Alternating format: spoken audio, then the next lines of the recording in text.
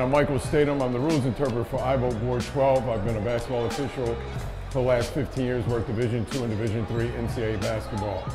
Throughout these years, I've always been conscious of my appearance. I wanted that to be one of the positive things when I go out on the court. The best thing that has happened in years is neat tucks. It is a great tool that every official should keep in their box as far as keeping your shirt in and an overall general appearance. In fact, it's now part of my daily wearing with my shirts when I'm wearing suits. I'm wearing them now, in fact. So I think it's a great product. I recommend it to every official who wants to look the part as well as be the part on the court.